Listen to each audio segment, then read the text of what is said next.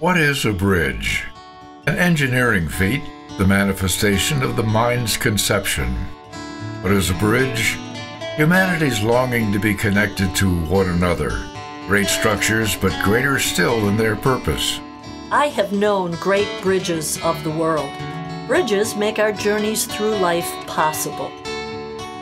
They appear in many ways. Sometimes they are great structures, carrying us to strange and wonderful places. Sometimes they are great changes, events that alter our directions.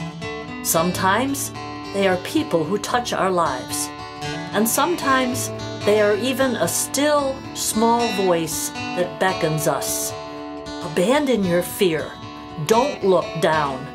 Dare to come across. This work is about those bridges. From Duncan, my darling. I had found Duncan, or rather he found me, in the spring when everything was fresh and new and full of promise. Only 6 years later I was to lose him in the winter just before Christmas.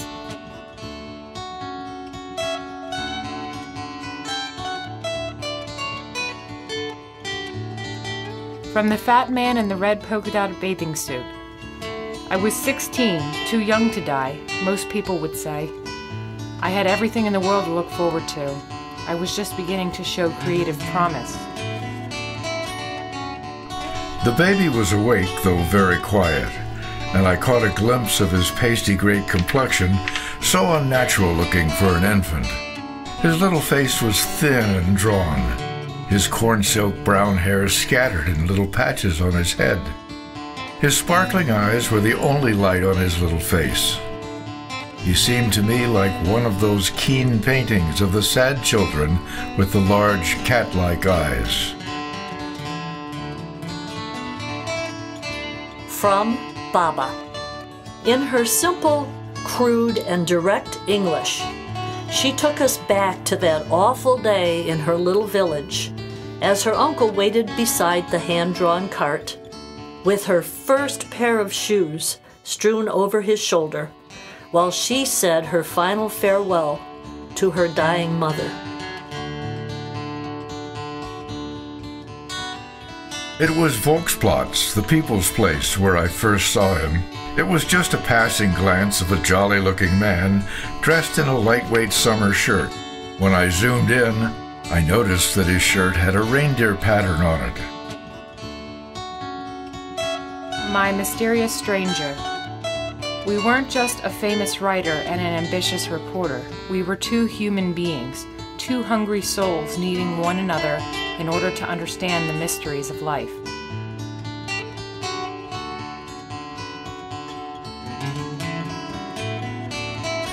From The Christmas Ring. Oh, how I loved that old house. It seemed to wrap around me. It offered me comfort, excitement, adventure, education, solace. It never occurred to me that it was a borderline slum house, a place to be ashamed of, a last refuge for the desperate. To me, back then, it was paradise. Being with my grandmother at that time and in that place was heaven to me.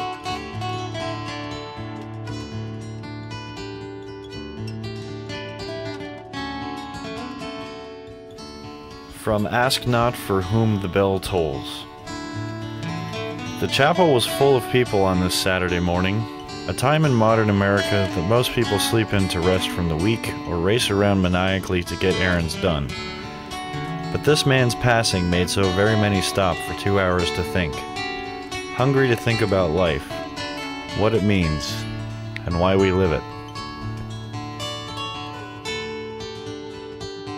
Using the bridge as a metaphor for the change she experienced, my mother brings readers on a ride through her life, documenting the good and the bad, the mysterious and surreal, and the magic moments that make life worth living. If you often stop and consider the world around you, cherish the people you love, and relish the seasons of change, you'll love My Blessed Bridges. Available now in bookstores, through Tate Publishing, Amazon.com, BarnesandNoble.com, and also on Kindle.